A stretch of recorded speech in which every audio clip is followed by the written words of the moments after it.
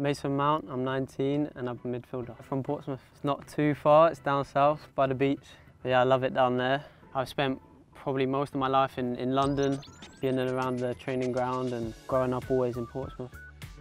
I think my style is kind of like an attacking midfielder, maybe a 10, but I like playing in the 8, doing the other part of the game as well, where you can go forward and attack, but to do the defensive side as well.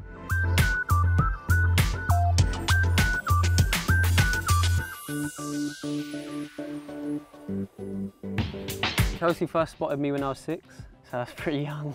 And I think that was too young. You sign when you're 8, and then when I was 8 I signed, and then been here ever since. I moved full-time, I think 14. That's when we go full-time and do schooling and move in with house parents as well. So for me, it wasn't a massive change. More for my mum and dad, I think that was probably the hardest thing. Obviously having a young child move away from home and going and live with 2 strangers that I've never met. I think my mum cried when I left.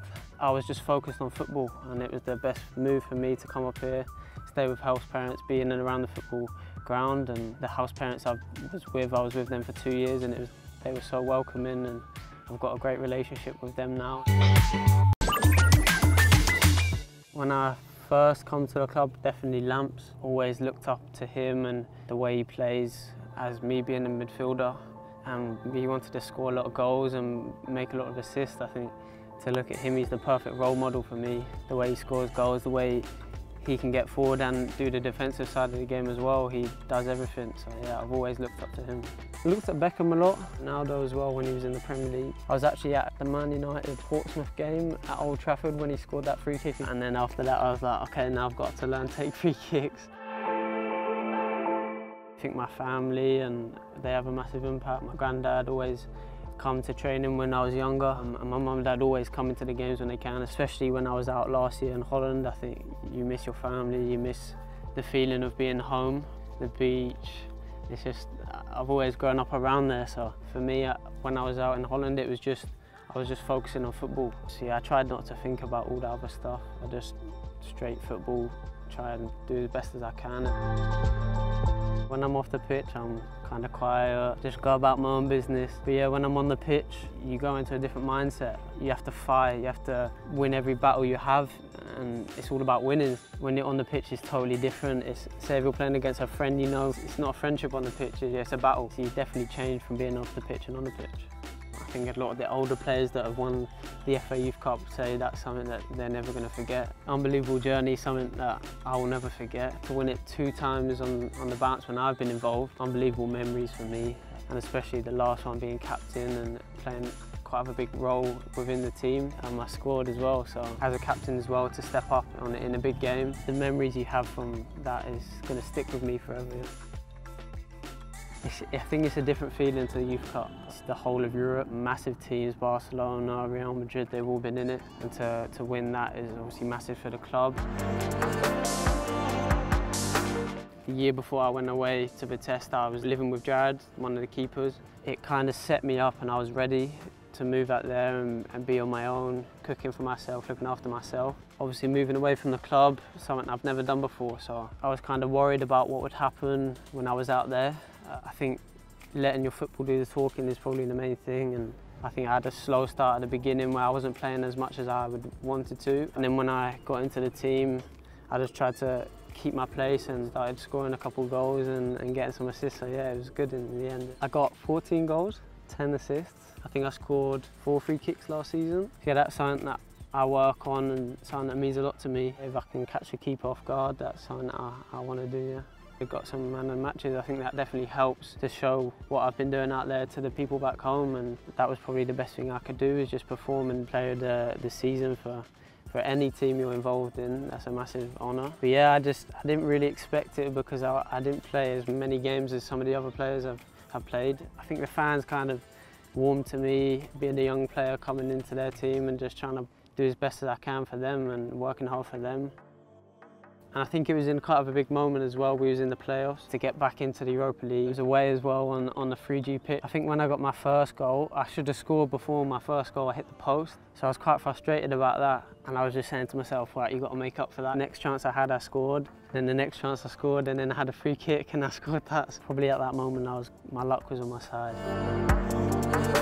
was in Holland and it was like 11:30 at night. I was in bed and I got a phone call from my under-19s England manager and I left it. I didn't answer it. And then Neil Barr from Chelsea called me. So I was like, what's going on here? Like, something must be going on. And I called my dad. I was like, do you know what's going on? He's like, no, I don't know. I'll call him back. So I called my England manager back. And he just said, yeah, I've just been on the phone to Gareth Southgate. He wants you to come in and train for 4 days. And I was just pretty speechless, really. I was just like, yeah, okay, yeah, that's fine. Last season when I've been in Holland, I think that helped towards Gareth spotting me. And when I went out there and trained, I've just tried my best. And Gianfranco Zola was there, and obviously I know him. Rubes was there as well, so kind of spending a lot of time with them. And they were just so welcoming to me. And when I got into the training, I think it took me like 10 minutes to get up to speed because it was so quick. And then after that I was fine, yeah, into training and loved it. Yeah. And then I got back to the dressing room and had loads of messages and phone calls saying, oh, just seen the press conference, what Gareth said about you. And when the first team England manager spotted me and has recognised what I've been doing, I just need to keep working hard and keep playing games and hopefully keep progressing. Yeah. So I was away with England when Nike approached about the trip to Russia. He was going to go to their first England game, and something that I've never experienced, being in around the World Cup. Going to a World Cup game, I've never done that, so I think there's a lot of new stuff coming out, so just watch out for that, yeah. We went to the BBC studios, and Shearer actually showed us around, so that was just like, what's going on here? He asked us a couple questions, and I did, I think it's the VT, read some stuff out on the camera. Good experience for us. My mum and dad always brought me up as a very grounded boy and never let me get ahead of myself. For me, I just love playing football, so I don't really worry about anything else, just playing football, and that's what I focus on. And my mum and dad have always said, just focus on football, you don't need to worry about anything else. I love playing for Chelsea, and it's a massive club and a club that I've supported when I was young. And I think it's the best club in England. To come as a young kid and progress through the stages, the whole philosophy around the club, and obviously the facilities are unbelievable, and you get that from when you're young to throughout the ages. I think my goal is I want to play for Chelsea Football Club, and that's definitely a massive goal of mine. I want to win a World Cup. Times are changing. We've definitely got a massive opportunity coming up that we can do that. All the England teams have been winning and have been doing very well. I think I want to win the Premier League. That's obviously massive as well. So win quite a lot of trophies and playing big teams. Yeah. I think you have to be very dedicated to football. I think when I was younger, a lot of the people I know, a lot of friends, was always going to parties, and I was never the one to do that. I was always at home because I had training the next day, so I was never going out. You've got to want to do it. That's something I think when you're younger, you enjoy football a lot, and you've got to enjoy it, got to play with a smile on your face. But the dedication part is massive. Yeah.